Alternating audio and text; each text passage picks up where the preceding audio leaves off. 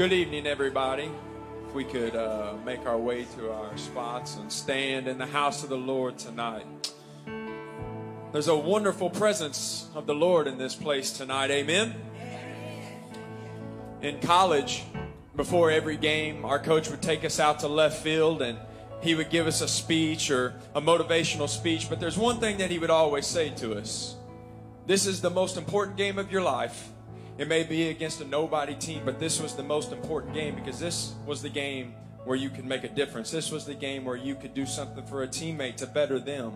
This is the most important church service of your life so far. We can't praise anymore last Sunday. We can't praise yet this Sunday, but you can praise them tonight. If you need the Holy Ghost, you can receive it tonight. It may be a Wednesday, but if you need a healing, it is in the place tonight. The Lord is in this place, and there's nothing too hard. There's nothing too big. We're going to go into prayer tonight. We have much we need to pray for. But the Lord's going to move. He may not answer everyone, but I believe He's going to do something tonight. I believe there's going to be needs met. Amen. Any prayer requests on this side? Yes, ma'am. Yes, ma'am. Anybody? Brother Gio.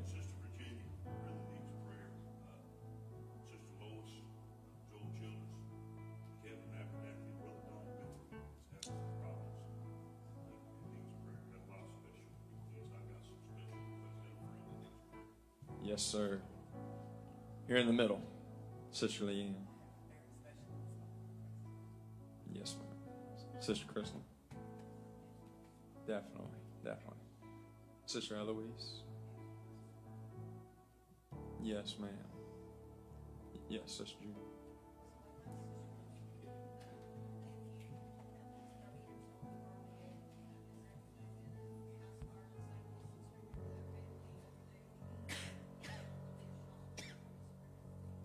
We will, for sure. Brother Derek. Yes, sir. Yes, sir. Anybody else in the middle? Here on my left. Brother David. Yes, sir. Sister Maria. Yes, ma'am. Your sister is. Definitely. Sister Nadine. Yes, ma'am. Sister Lacey. We will. Let's remember Brother Danny. Amen. Yes, ma'am. Amen. Yes. Yes, sir. Yes, sir. Anybody else? Platform? Brother Richard. Yes, sir. Sister Kim. We will. Sister Meredith. Definitely. The Lord's about to do something. There's about to be some prayers answered. Pray with me tonight. Lord, we love you. There's none beside you. Stretch forth the heavens and the earth alone. Beside you there's no equal. He who hath an ear, let him hear. Lord, I pray that we don't block out your voice tonight. You're speaking to us tonight, Lord. Your Spirit is moving us tonight, Lord. Let it move us into worship. Let it move us into praise tonight. And Lord, I'm praying for healing to come to this place. Lord, healing and miracles are normal for an apostolic church, Lord. It is normal. There's nothing out of the ordinary about it. And Lord, I'm praying for every cancer, every case of COVID, every pain, every joint that may hurt, Lord, everything. I'm praying for healing in the name of Jesus. Lord, I pray for unity to come to our homes. Continue to work on our prodigals. Lord, draw our families closer together. Lord, I pray that our lights will shine brightest in our immediate relationships. Lord, you must increase and we must decrease. Lord, I rebuke any competitive spirit, Lord, and I pray that we are for one another and we have the mentality that we want to see the one beside us do more and more. Lord, I pray that in the name of Jesus, the anointing oil would flow through this place, Lord, that it would flow and bring unity as it flowed down the beard of Aaron, Lord. In the name of Jesus, Lord, bring us closer to you tonight. Lord, I pray that we can receive your word. Let it fall on good soil, Lord, and let there be a liberty just to praise you and to be in your presence tonight. And Lord, let us be ready for a manifestation of your presence in this place, Lord. It's in the name of Jesus Christ of Nazareth that we pray these things. Amen.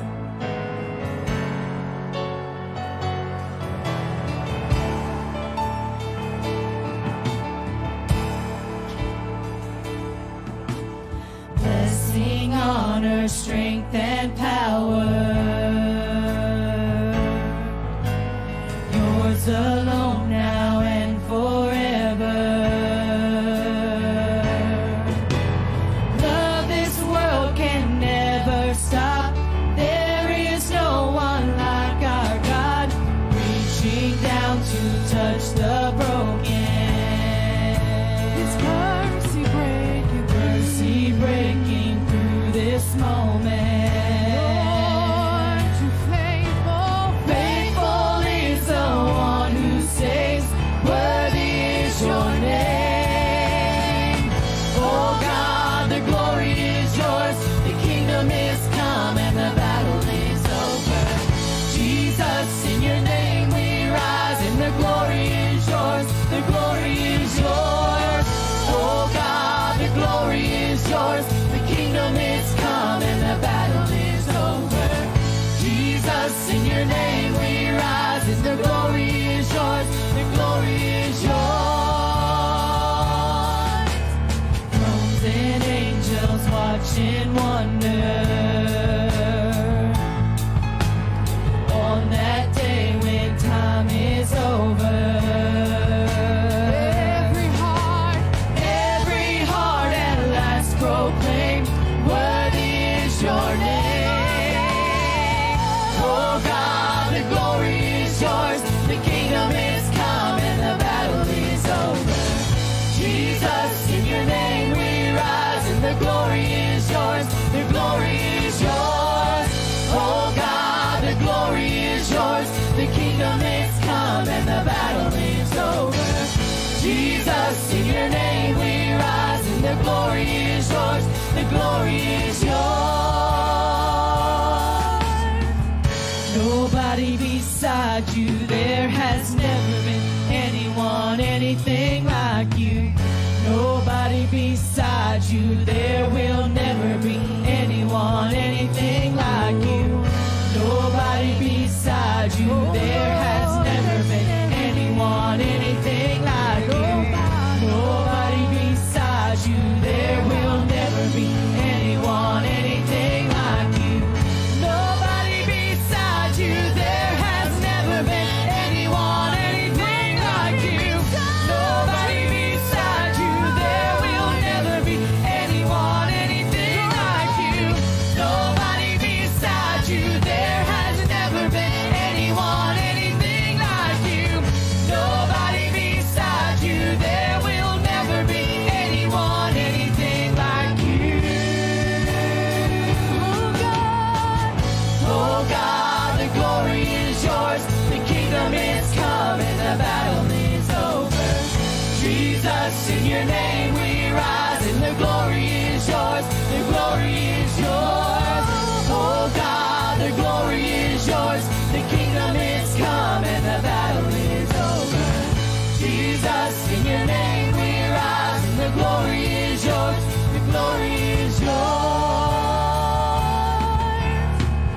Nobody beside you, there has never been anyone, anything like you.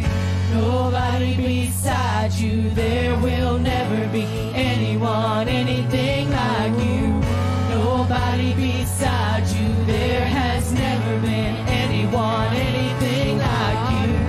Nobody beside you, there will never be anyone, anything like you. Nobody beside you, there has never been anyone, anything like you. Nobody beside you, there will never be anyone.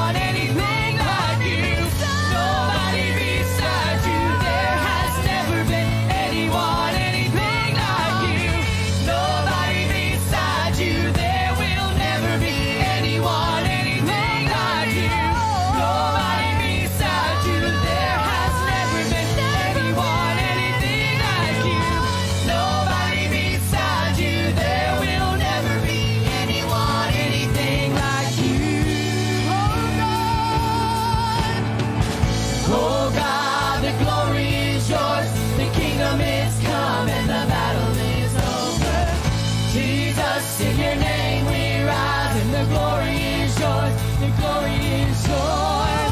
Oh God, the glory is yours, the kingdom is come and the battle is over. Jesus, in your name we rise, and the glory is yours, the glory is yours.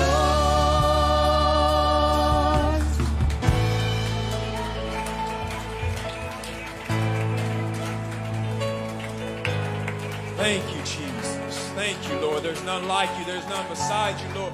Your praise shall continually be in my mouth. Hallelujah. Hallelujah. The Lord's always speaking. He spoke through the wise men through a star. They were known for looking up at the sky. They were known for looking at the stars, or quote-unquote astrology. And the Lord speaks through them to what they can comprehend. The Lord's always speaking to us. There's something about being in the present moment with the Lord. Not too many days ago, I was on the highway, and as I was driving, I was listening to Brother Lee Stone Keene preach, and I just felt an urge in my spirit just to pay attention for a moment. And about 150, 200 yards ahead of me, a semi started to swerve over in the lane and about ran another car off the road. Long story short, there was no wreck.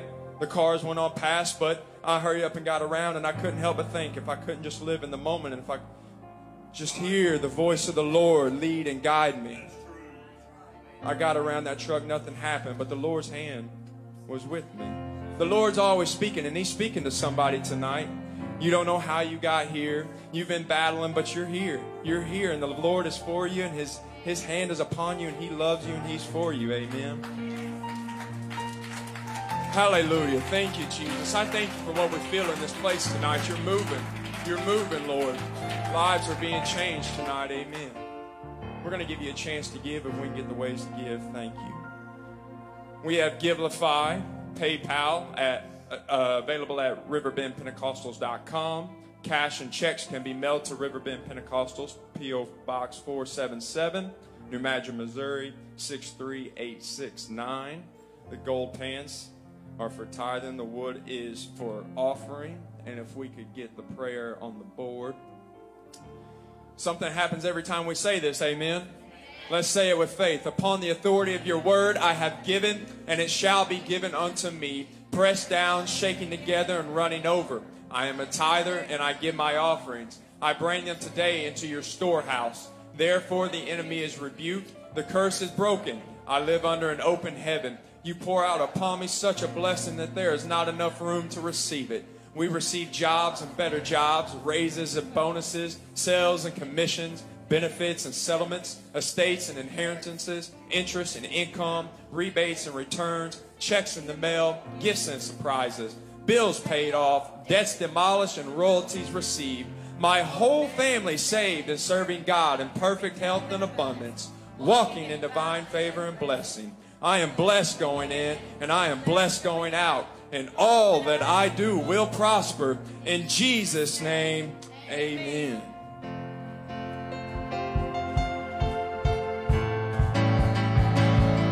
We are here. Lord, we seek your face. You are wonderful, so wonderful. Meet us here. Fill this holy place. You are powerful, so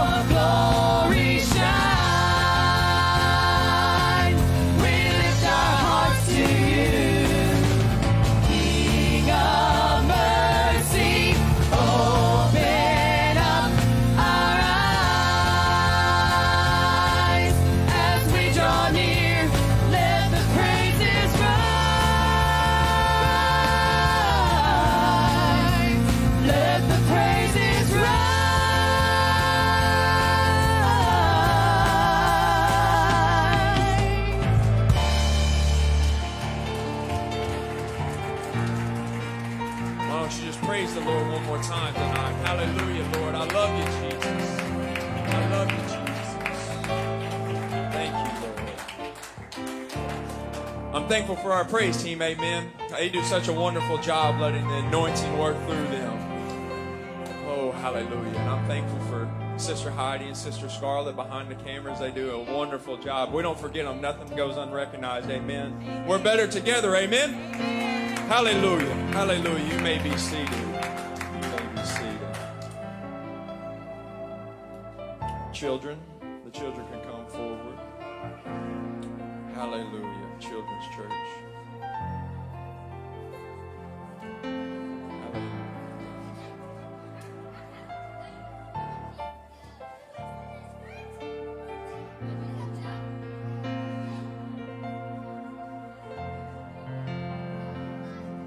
Sister Chrislyn, if you want to lead them on back. I love seeing the smiles on the young children's faces. Amen. Riverbend Ignited. And we'll turn this thing on over to Brother GL. I know he's got something wonderful for us. Amen.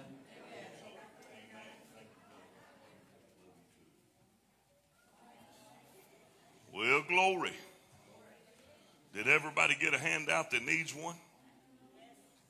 I heard somebody say no. Sister Sheila needs one. Sister Amanda needs one. Man, I was hoping y'all would do so good on the handouts that I'd have to fire Brother Shannon and Brother Ronnie. I still might do it. This will be my story to tell. They had to go to Jeff City for some recovery. Well, I'm not sure exactly. I don't want to call them lobbyists. They were just there because the state is really trying to invest in faith-based recovery. Amen. It does work. It works. We got a lot to cover tonight, so we need to get into the Word.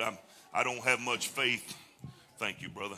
I don't have much faith that I'm going to get everything covered tonight, but I've been surprised before. Let's get it right into the Word. The Bait of Satan, chapter number 8. And I hope you've read it. I hope you've had time. We haven't. I was gone. Brother David taught, did an incredible job. Then we canceled due to the weather. And then we've been 3 weeks with this thing in the crock pot. And I don't know, but in my experience, you let something cook, slow cook for a long time, it gets better and better and better, Brother Terrence. And now the only thing I know about that is this one ain't been cooking the whole time because I got in it and looked at it some more and added some more stuff to it. And so I've been excited about this. And I don't mind telling you, we could have done online church last Wednesday, but I wanted to teach this, and I wanted to teach it with all of us here because I think it's important for the interaction, and I think it's important for the receptivity to the Word. And then, of course, those of you that are interested can go back home and watch it again. Now, I'm not going to tell you everything yet, but I will tell you that God is doing some great things here at the Riverbend and really doing some great things over the internet through our online congregation. So we all, as always, we want to thank all of those that are watching with us online, and some of them are more faithful than some of us. Yeah, they didn't like it too much. We canceled last Wednesday, and I heard there was some of us out in the street with pom-poms and a miniskirt on saying, "Go Pastor GL, go Pastor GL." I'm just teasing, but it wasn't far from that. Hebrews chapter 12, verse 26 and 27. God's going to really minister in this place tonight. Get ready to receive it. Make sure you stay focused. If you get sleepy, that doesn't mean I'm a bad teacher or you're a bad person, but get up and walk around. All right? Do it right up here so everybody knows what you're walking around for. No, I'm just teasing. I'm just teasing. Hebrews chapter 12, 26 and 20. I will tell you, I probably felt more unction from heaven preparing this lesson than I have heretofore. Meaning this has been the most potent one that I have felt, the witness of the Spirit. And I think that even perhaps it was the will of God that we had to wait a couple of weeks. So whose voice, of course talking about the Lord, then shook the earth, but now he hath promised, saying, yet once more I shake not the earth only, but also heaven. And this word, yet once more, signifying the removing of those things that are shaken, as of things that are made, that those things which cannot be shaken may remain. Now, in the last lesson, if you will recall, we saw that Simon Peter had a different level of revelation than the rest of the disciples.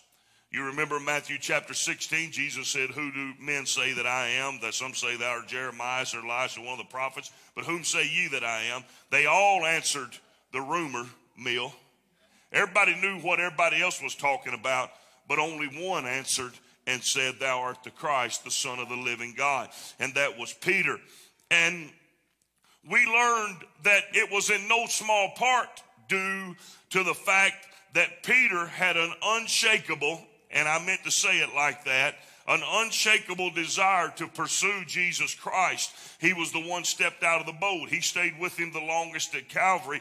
Peter really desired to be with the Lord, and it was reflected in his life. Now I want you to hear this. I think this is important. I've said it before, but I want you to hear it. Peter really thought he was who he said he was.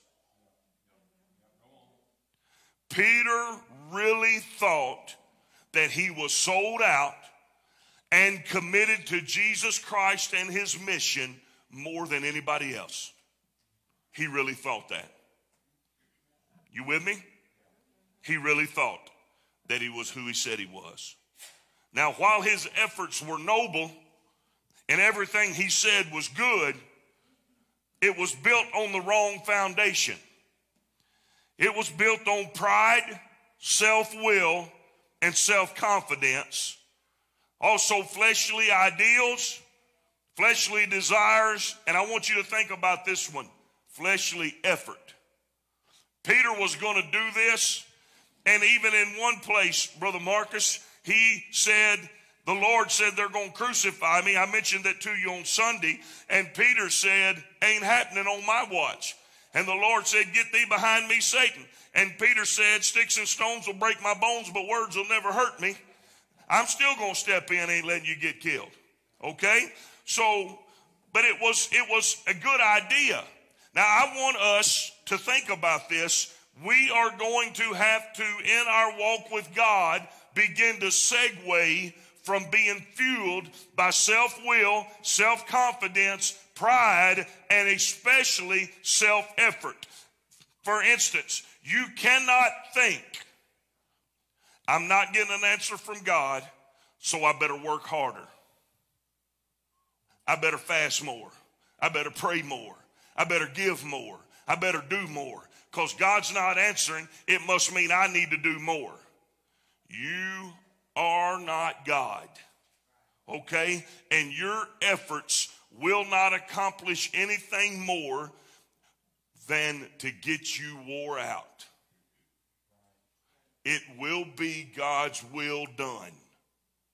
Hear me. Our efforts must be to align ourselves with the will of God. And the most paramount way we know that, what's the most foolproof way to align yourself with the will of God? What do you think? Word of God. Very simple. This right here stands sure when nothing else does.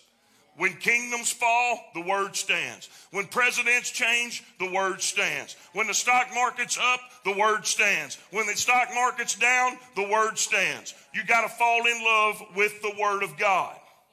It's forever settled in heaven. Okay. Now, Jesus is at the Last Supper. Now, this is going to be funny, Brother Blake. All right? So I want you to be ready because I'm fixing to start messing with folks. That's one of the reasons why I've been so happy about getting the opportunity to teach this. Jesus is at the Last Supper. One of his disciples, he tells them, one of you is going to betray me. You're going to sell me out. One of you are a traitor. You're not really with us. Let's not even think about that one for right now. He said in Luke 22 and 21, but behold, the hand of him that betrayeth me is on the table. It's one of you fellas. Truly the Son of Man goeth, as it was determined, meaning I'm going to be crucified. I'm going to keep following my path. That's what I was born for, okay? But then he says, but woe unto that man by whom he's betrayed. And the disciples begin to talk amongst themselves, who is the bad dude? Which one of us is the guy that's going to betray him? Now, I want you to notice something. I'm in verse 21 and I'm in verse 22. But very soon, everybody say very soon. The conversation segued into an old refrain that the disciples have been hashing out since they first got called. And it's very revealing, because anybody that's been in elements class knows that your communication tells who you are. Okay?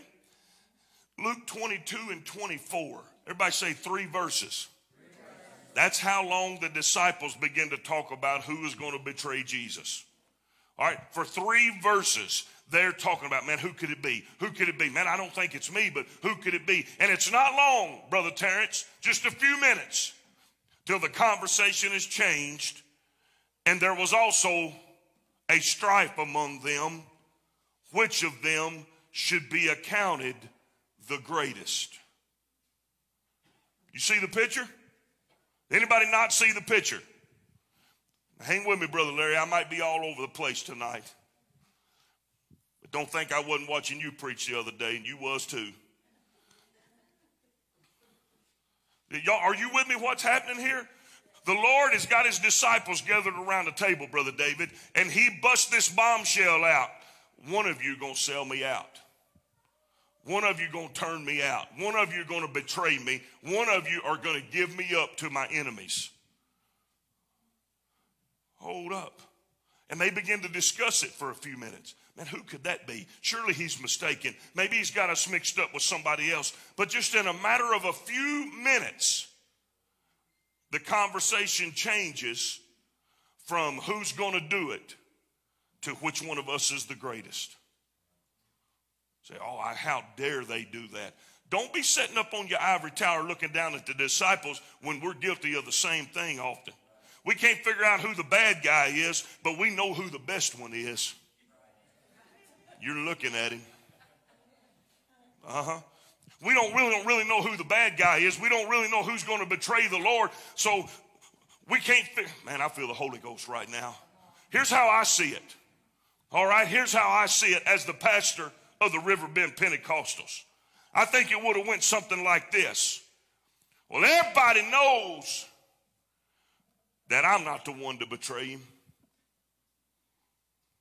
because I'd never do something like that.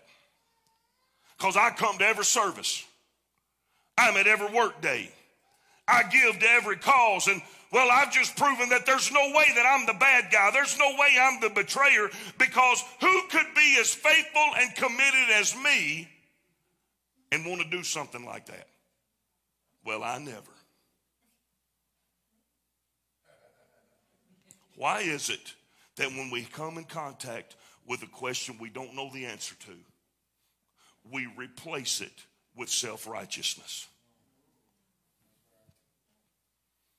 I don't really know what's happening. I don't really know where the Lord's going. But I know one thing. For I am a jolly good fellow. Okay? It crops its head up here all the time. Brother Jim, do you think that's kind of considered maybe being defensive? Oh, for sure. For sure. Yeah.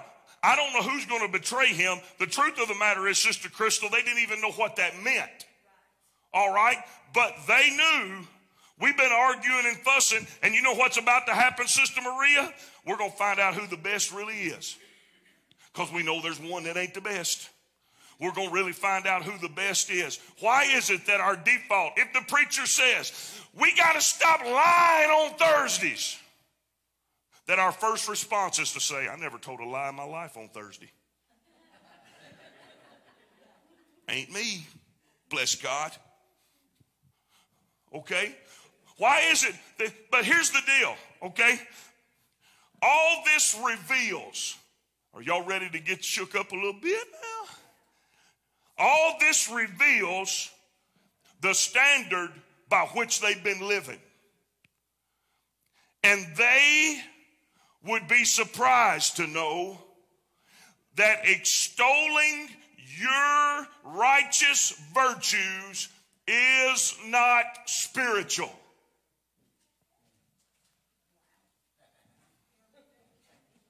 But carnal. Because it's no different than the world. It's no different than the world.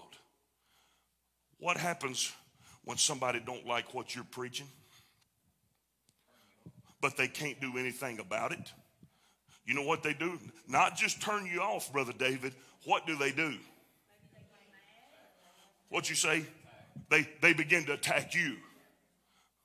Because when they couldn't do nothing about what Jesus was saying and what Jesus was doing, and it was wise, and he kept asking questions they didn't have the answer to, but more likely he's asking questions that if they answer the question, they're really saying, I believe in you. So they played dumb and wouldn't answer nothing, and they went into attack mode. So since we know that that's how the flesh works, come on, stay with me now. Since we know how the flesh works, we're going to cut them off at the pass and start listing all of our good stuff before they attack us. Because we took it personal. And the way we fight is how? Do you honestly believe? I want you to hang with me. Am I making sense? Do you honestly believe that it's the will of God that when somebody attacks you for something you believe or something you preach or a conviction or a truth in the word, that the way to defend it is by talking about how good you are? Why is that not the right thing? Think about the word. Oh, because the weapons of our warfare are not carnal, but mighty through God. And when I'm talking about how much I give, when I'm talking about how faithful I am, when I'm talking about how much I read the Bible, when I talk about how often I come to church, all I'm doing is fighting with carnal weapons. Because you don't even have to be powerful to come to church all the time, to give all the time, to be nice to people. You don't even have to be operating in the Holy Ghost to do that. And Isaiah said very powerfully and very clearly that all of our righteousness is as filthy rags. It means nothing. So, that's where Peter's at. That's why, Brother David, every time a conflict rises, Peter says, everybody knows I'm with you. Everybody knows where I stand. Everybody knows if there's a betrayer, it's amongst y'all. It ain't me. But he's making a carnal declaration. Does that make sense to you? But what's happening then is, Sister Maria, I'm trying to fight a spiritual battle with carnal weapons. And guess what's going to happen when I do that? I lose. Because the Lord does not say, oh, I'm sorry. The enemy has come against you. And I forgot how good you were. So since you reminded me, I'm going to whoop the enemy for you. Lord, don't roll like that anyway. We're learning through the bait of Satan that sometimes that opposition, God's going to use it. So if we're aware, as we should be, then we should come to a place where we don't even think about lifting ourselves up. All right. Okay. Who's that? Yes, ma'am.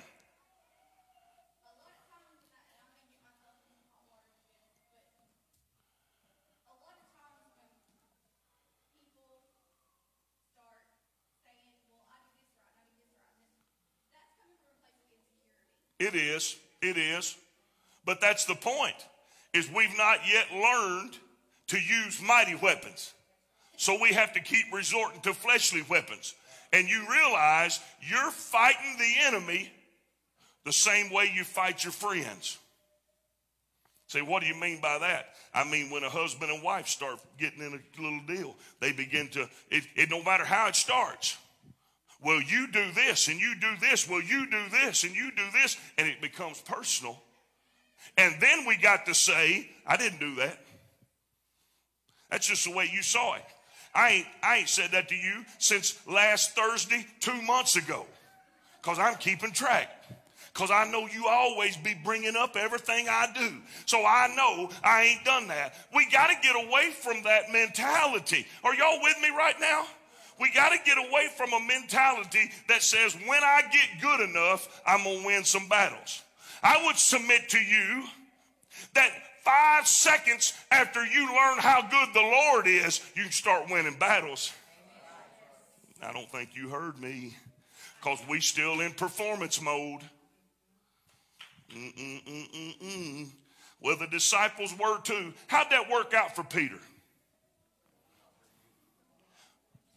Jesus said to the disciples, he said, somebody's going to betray me. That's a big deal, ladies and gentlemen. It's his inner circle. It's the 12 disciples. It's his main men. And one of you is a fake. What would happen if I said that right now? Somebody in here is a hypocrite. What would you automatically go to? Brother Terrence and Sister Dana are going to be faithful. And Sister Sheila's going to be faithful. Sister Sheila's going to come and testify that her neighbor hit the Powerball, and because she mowed their yard for the last 12 years, they're going to split it with her. And Brother Terrence and Sister Dana are going to say, why ain't that happened to us? We must not be doing something right. Or maybe God's not acknowledging it. And they don't know that they've been driving a car with a blowed head gasket for 6 months, and God kept it from messing up. You see what I'm saying? They don't know that they've had a nail stuck in their tire and been driving 110 because they were running late to work. Come on, somebody. And that tire was ready to blow out, but the Lord kept them safe. Because we measuring on greenbacks instead of blessings. Greenbacks are carnal. Holy Ghost. Blessings can't be measured. Huh? Is everybody with me? I know I'm digging here right now for a reason. I'm kind of out of the bait of Satan just a minute, but I'm where we're living. Guarantee you, something goes wrong in your life, you automatically begin to think, what have I done to make it happen? And we've learned through the bait of Satan that God uses that stuff to perfect us. But you know what's happening tonight, Brother David?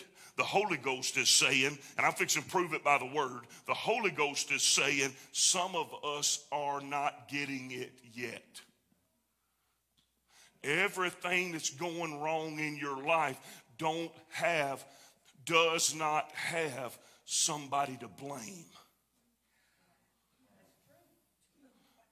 Some of the stuff going wrong in your life is because you got some jacked up stuff in your life that God needs to get it out. And it won't go if the pressure doesn't ramp up. I'm going to prove that to you. Are you ready for me to prove it to you? Look at here. Jesus told the disciples in the middle of their brag fest, they're all standing up and saying, "Ba ba ba, I'm the man." Jesus said, the way of the world is, everybody knows who the elite are. I'm paraphrasing. He said, because the elite exercise authority, and every now and again, they stoop down to bless the lower class, but then they go right back up to where they belong. He said, but that's not how it's going to be with you. You understand what I'm saying? Every now and again, the elite will slum a while, but then they go back to being elite. He said, you're going to be elite, but you're going to be doing it from a different perspective. As a matter of fact, you're going to be doing it from the same perspective as me, who came from heaven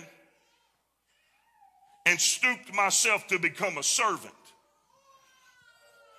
You can read it in Luke 22, 25 through 27. Now, Simon Peter had received what might be considered an abundant revelation of who Jesus was. It's possible, Brother David, that Simon Peter did have a revelation nobody else had.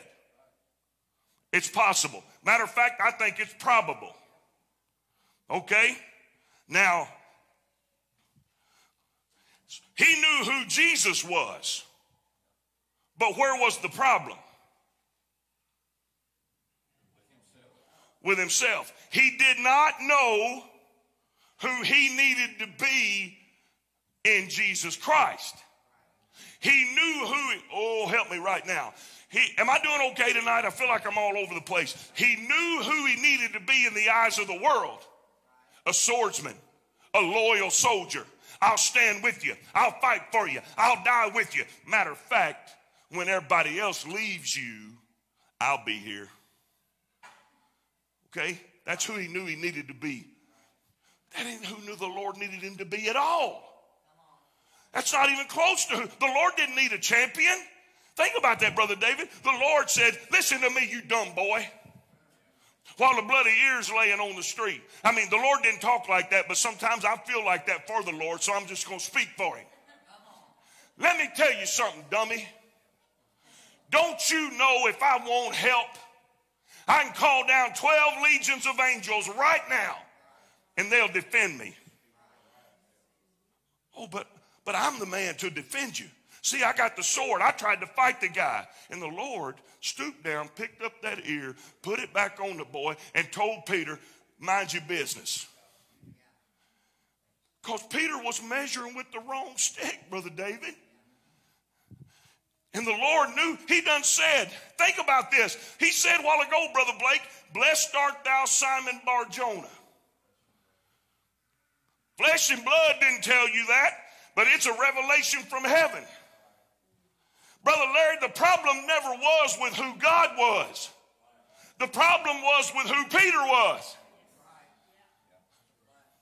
And I'm going to just see you that one and raise you another one. Your problem ain't about who God is. Your problem is about who you are in his plan. Peter had built his house on a shaky foundation of self-will, personal confidence, and pride. Because I'm going to be faithful to every service, every prayer meeting. I'm going to give every service in the offering. And I got COVID. Now what am I going to do? Think the Lord's surprised because they got COVID, Brother David? Think about it just a minute. You made all these promises. I'm going to be more faithful than anybody. And now I'm sick. Now, Jen, I get to say, well, I would have been, but something always messes me up. Is everybody with me tonight? Yeah. I hope you are. Look here. Jesus makes a powerful statement. He tells the disciples, one of you is going to betray me. He says, I want you to see this picture now. He tells the disciples, one of you is going to betray me. And the disciples start saying, who is it? And somehow, who is the bad guy turns into, I am the good guy. Right? All right, so they're having a fussing, throw down fit about who's the best. The Lord says, y'all got it all wrong. You're going to be powerful. You're going to have authority. You're going to be anointed. But I'm doing it so you can be a servant, not so you can be a warrior.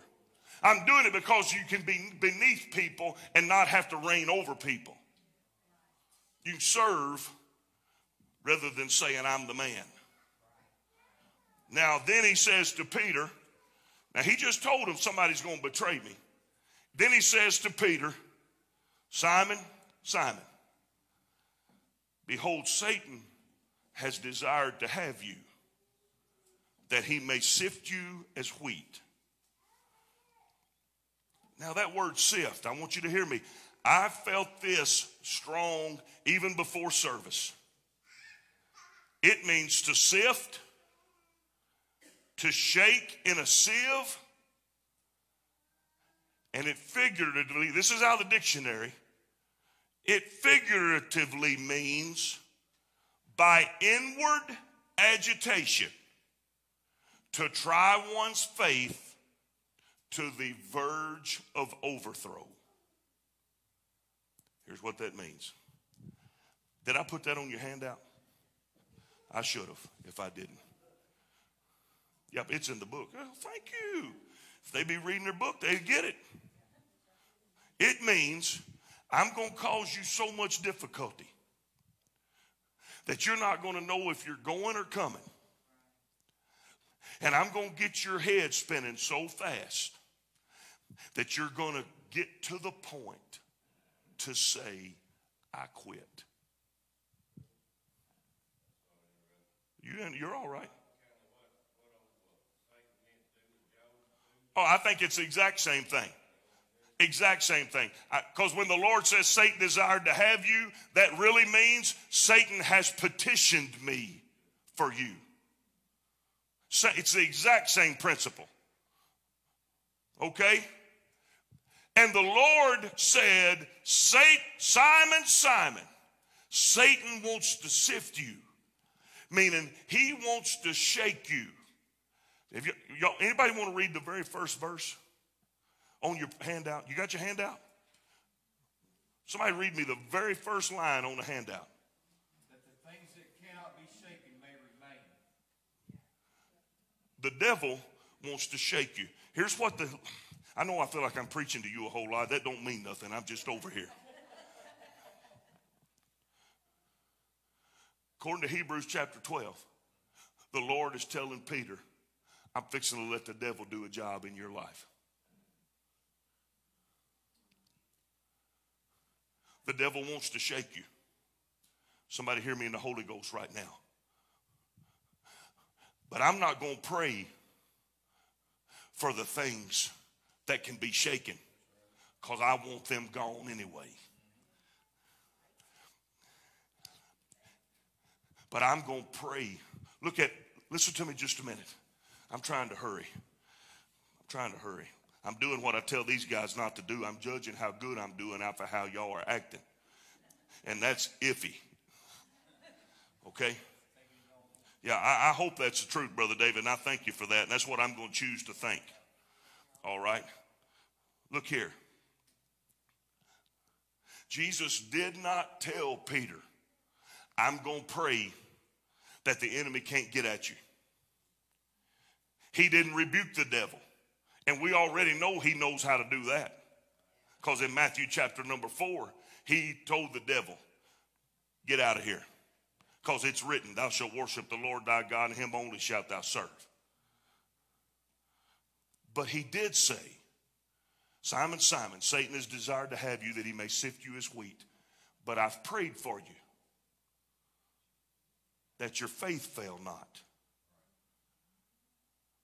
Okay?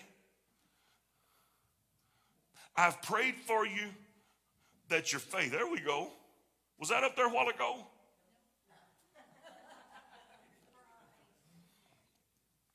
I've prayed for you that your faith fail not. That's one sentence. I'm establishing, the Lord is establishing, I'm interceding for you for the one thing I don't want shaken. Hear me now.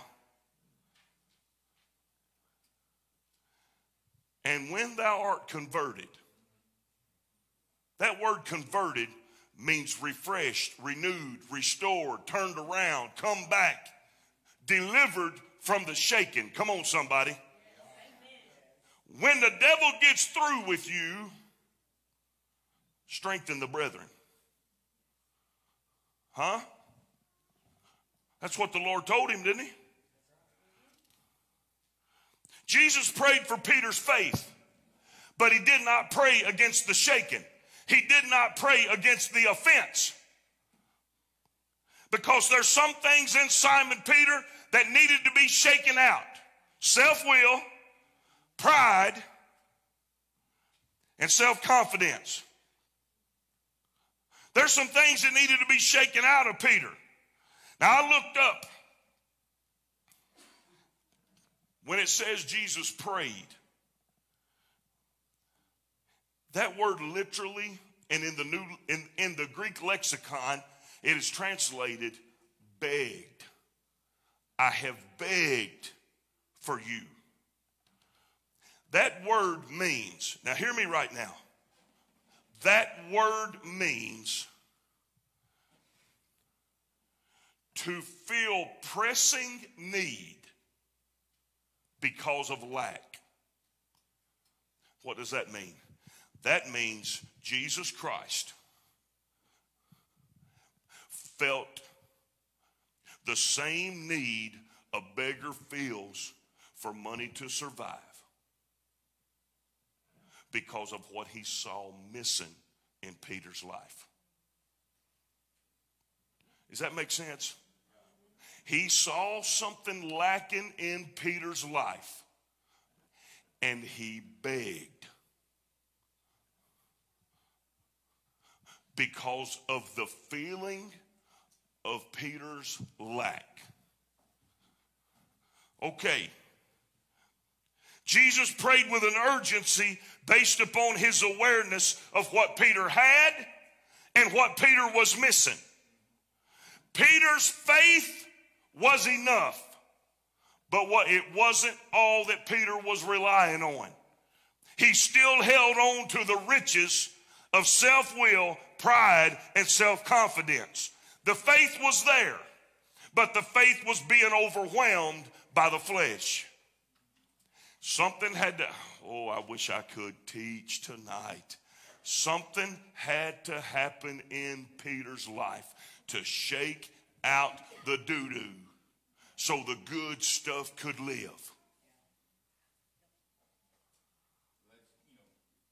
combines have a shaker pan, they have Yep. a seal. And that's the purpose of it, to shake it. Yep. That it would be sealed, and the beans could fall through, and you have the finished product, so to speak. The Lord is telling him, I'm fixing to turn one around on the devil.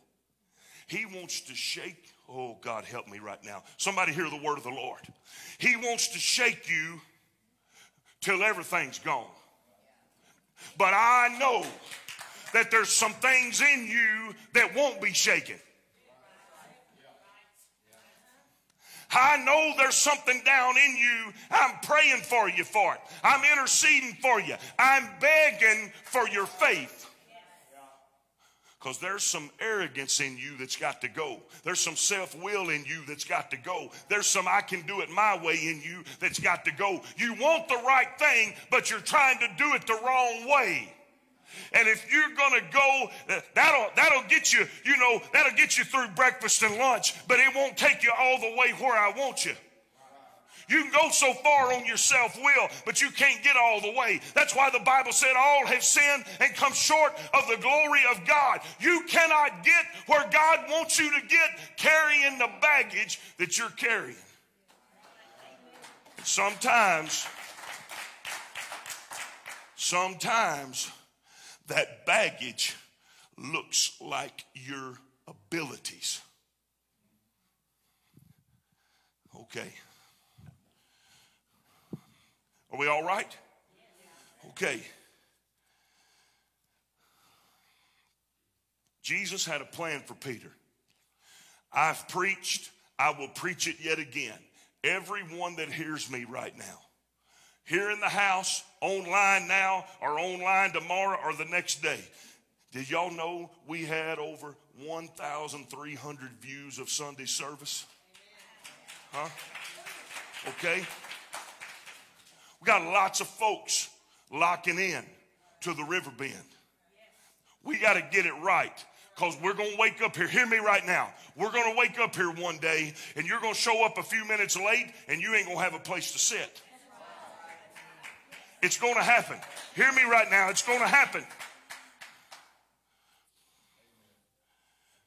He put a powerful calling and a powerful blessing on Peter in Matthew 16. I'll give you the keys to the kingdom. Whatever you bind on earth will be bound in heaven. Whatever you loose on earth will be loosed in heaven. Peter wasn't even ready for the blessing he had received. And when the enemy came against Peter, Jesus didn't try to stop it. He didn't try to stand in the gap and stop the enemy from coming. He just prayed for Peter's faith.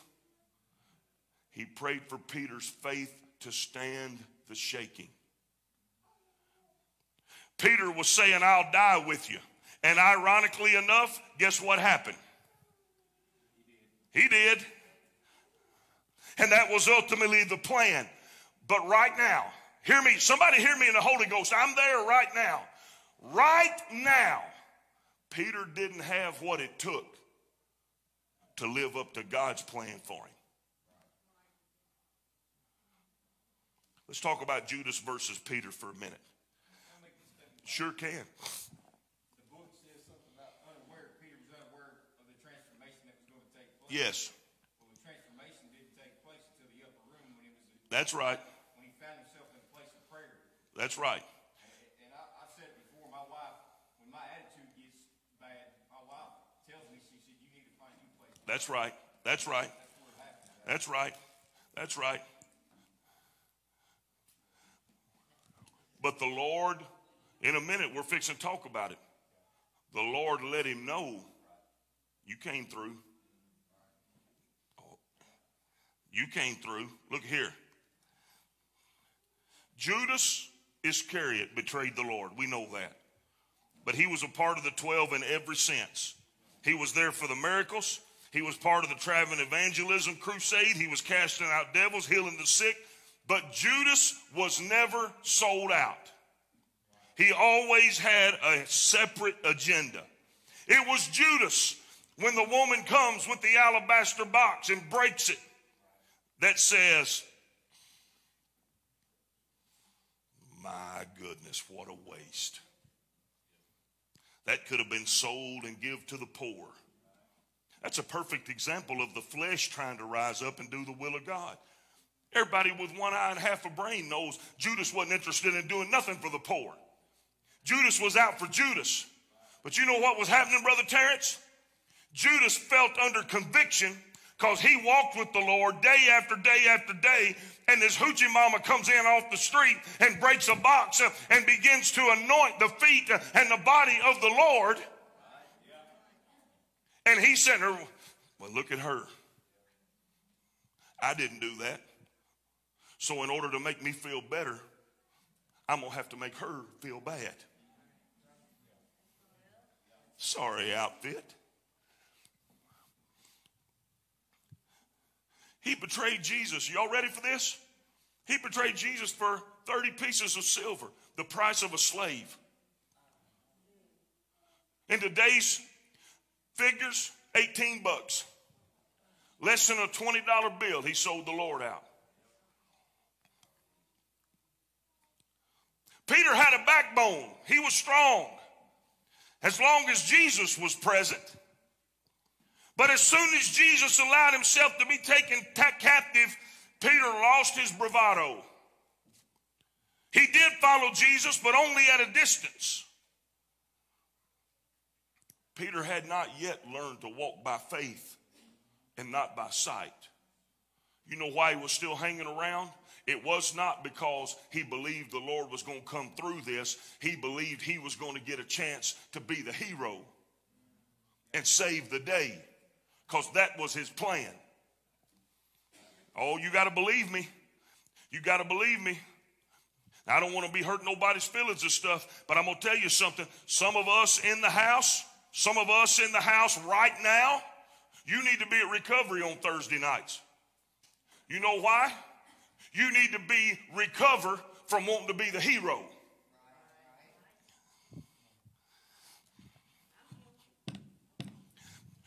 Codependency is pandemic proportions. It's hurting more people than any drug ever has.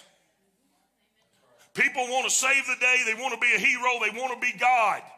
You're not God. You're not the hero. Trust the Lord. Walk by faith and not by sight. Oh, Holy Ghost, help me. A young servant girl declares that Peter was one of them. And he quickly, remember chapter number 7 says, don't do anything in a hurry. Don't be hasty. Very quickly, Peter said, no, I'm not. You got me mixed up. I'm not one of them. Then very quickly, somebody else says, I saw you with them. And Peter said, you're a liar. Got me mixed up, wasn't me. Then the third person says, oh, I know you're one of them. I saw you traveling with them. And Peter said, here, let me prove to you I'm not a follower of Jesus Christ. And he cussed her out. Let me tell you something. You curse and swear, you're not a Christian. Because Peter proved his last-ditch effort to prove he was not a follower of Jesus Christ was to throw a cussing fit. Somebody ought to say amen about right now, unless you want to go out of here and let her rip. As soon as he hear the rooster crow for the second time, the Bible says he went away and wept bitterly. Why is Peter weeping? He knows he's failed. Yep. Let me tell you why he's weeping. Oh, no. I wasn't who I thought I was. I wasn't who I thought I was. Oh, no. Jesus was right. Oh, Holy Ghost, help me right now. Jesus saw me like I really was all along. He knew where I was lacking at. He knew where I was weak at. He knew where I was messed up at. And I did exactly what he said I would do. Now, here you go, Jen. Here's some more answer for your question. What does it also show when Peter weeps bitterly? Because he failed the Lord and he wasn't who he thought he was. What's it also show? He wasn't listening to the Lord. Because the Lord said, after you come through your mess, after you bounce, oh God, help me right now. After you bounce back from this, after you survive the shaking, strengthen the brethren. You know what that means? That means the Lord had a plan to use Peter before he ever even failed his greatest failure. And his greatest failure didn't intimidate the Lord none. The Lord did not say, I got a big plan for you, but I'm going to change it if you mess up too bad. He gave him the whole plan, Brother David. He said the devil wants to shake you, but I'm going to let him. But I'm going to pray that your faith doesn't fail. And when you come back, come on, everybody say, come back. When you come back, when you bounce back, when you survive the shaking, and you still have your faith. Peter didn't listen to what the Lord said. You want to know why, Brother Blake? Shaking wasn't over. He was still wrapped up in him. He was still ciphering everything on a carnal scale. I was the greatest. You said it right, Dave. Dave flashed up the L. I was the greatest yesterday, but today, I'm the worst. I'm sorry. I'm pitiful. I'm no good. I'm useless. I'm a loser. Oh my goodness. He just went from one extreme to the other of carnality. Come on. He went from Muhammad Ali to Charlie Brown. I mean, really. He went from the White House to the outhouse. Just like that. Because it was all about him. Then's when the shaking started.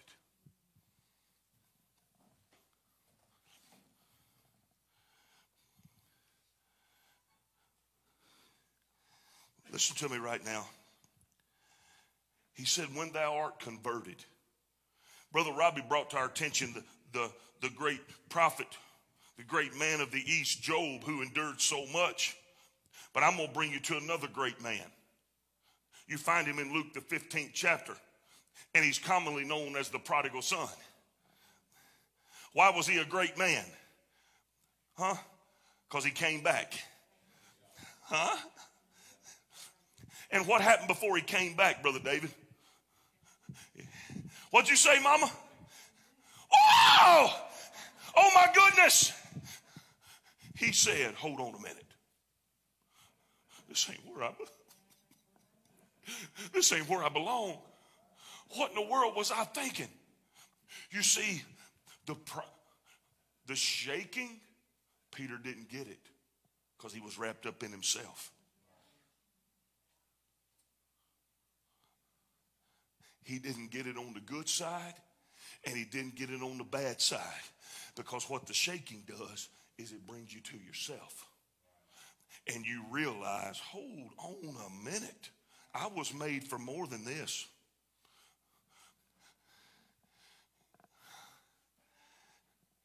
You should have kept reading. Huh? You should have kept reading. Look at here. Then the hog pen said when he came to himself, Peter going to have a come to himself meeting. When thou art converted, or when you come to yourself, strengthen the brethren. The word of God was first drowned out by Peter's self-will, self-confidence, and pride. Then it was drowned out by his failure.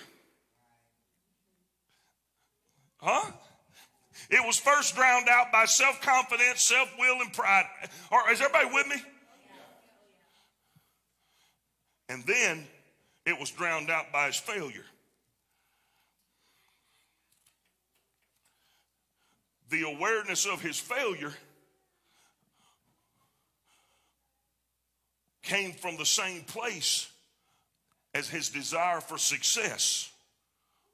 Where was it all found at? Where was his desire for success found? In himself. I got the sword. I got the will. I got the commitment. I got the desire. Matter of fact, everybody, if y'all would just be honest, y'all know I'm the greatest. And all of a sudden, I'm the worst. You know something, Brother Terrence? I wish I would have just ran and hid. I'd have been better off not even coming hanging around.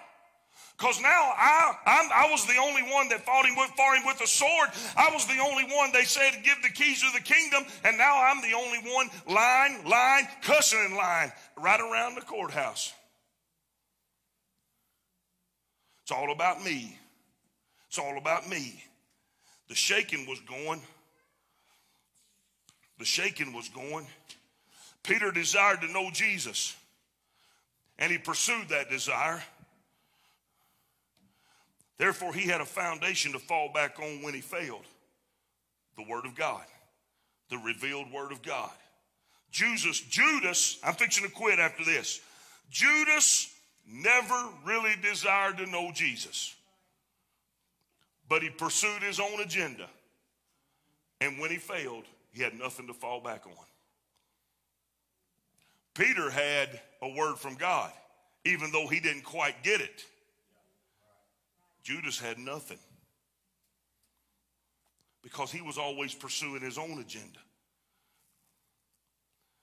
Judas never sought a place of repentance with Jesus. Instead, he tried to use his former partners in crime as a platform for his repentance. He was going to fix it on a carnal level.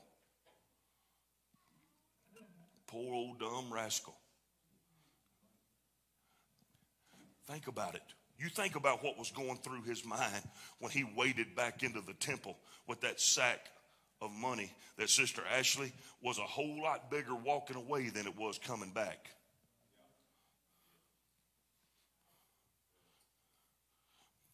You know something, Brother Robbie? He didn't want it no more.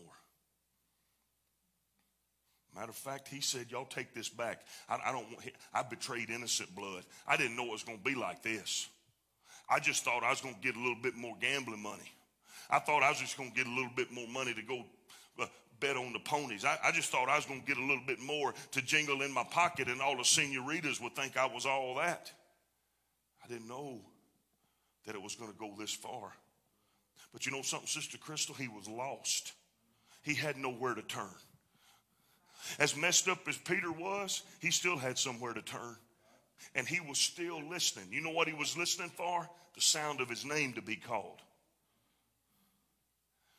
Judas instead throws the money down at the feet of the priest. And in one final act of independence, his last attempt to do it his way, he went out to Akladama and hung himself. Rather than embracing humility and coming back to Jesus with a repentant heart, he decided to fix it his own way. Stand with me if you would. I'm not near about done, but I didn't think I would be.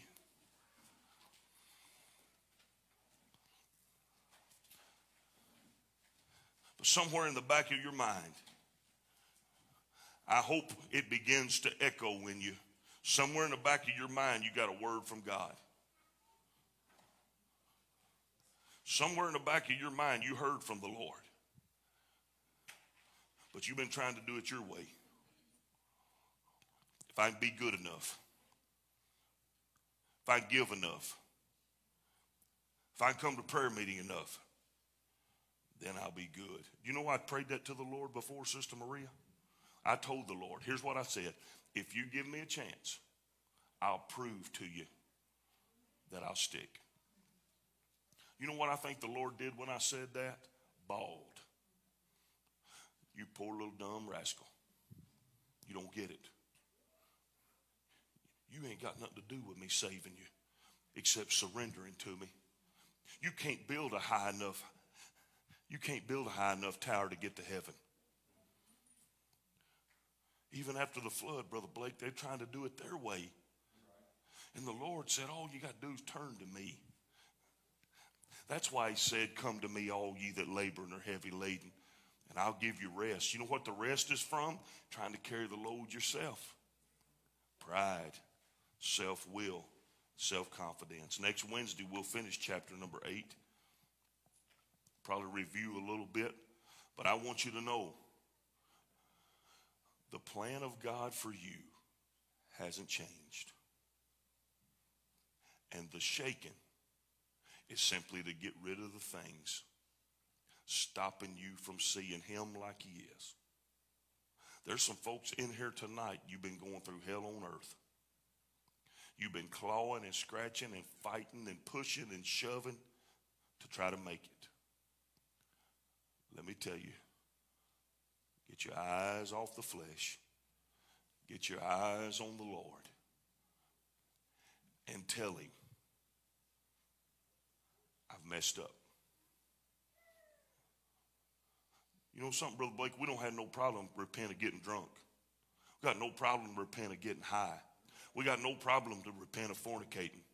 We got no problem to repent of all these bad sins. But how about come to the Lord and say, God, I'd like you to forgive me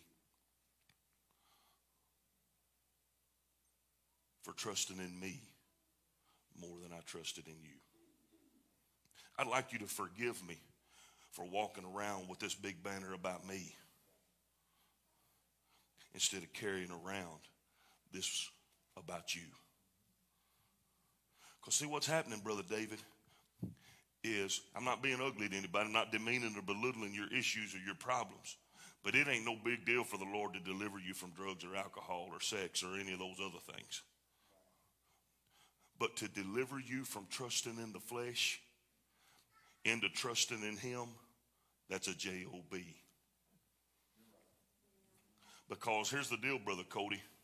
Everybody in here tonight, from the newest worshiper to the most seasoned saint, has seen themselves somewhere in this Bible study.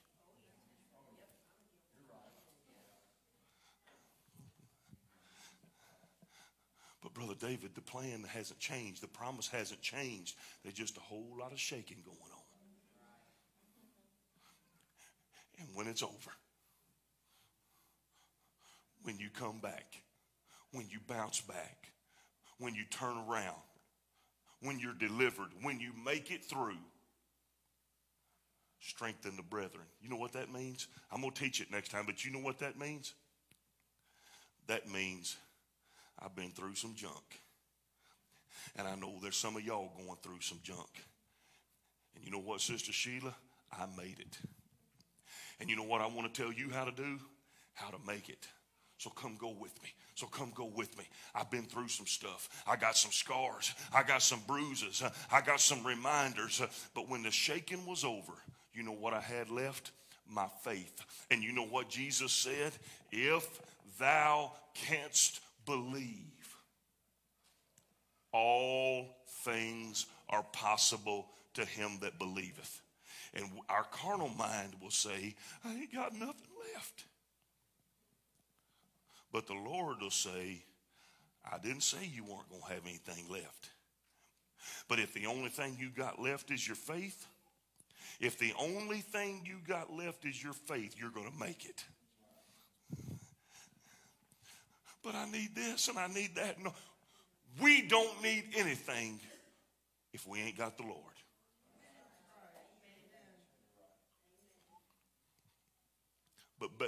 But better than that, Brother Terrence, I got to know who I am in him, not who I am amongst you all. Because when I brag on me, I ain't doing that for the Lord. I'm doing that for you. When I say I'm no good, I ain't doing that for the Lord. You know why I ain't doing that for the Lord? He done been knowing that.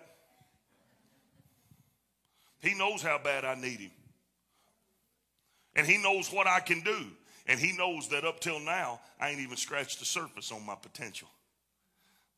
But I'm going to when I come out of this. Anybody agree with me in the Holy Ghost? Agree with me in the Holy Ghost?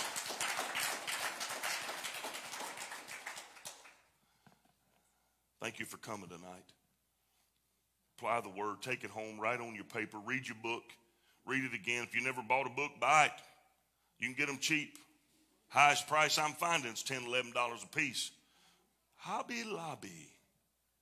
They sell them cheap. You have to fight all of the desperate housewives. That's a true story. That's not a joke. Don't try to get in line in front of a lady that's got 12 shelves, 4 pictures, and 6 little furry animals that she bought at Hobby Lobby. You will get run over. And don't try to step up to the line and get too close to her till she pulled out her coupon of the day. Y'all know what I'm talking about? How many of y'all my wife, she pulls her coupon up and we're like 15th in line. I got it ready. Thank you for coming tonight. I love every one of you.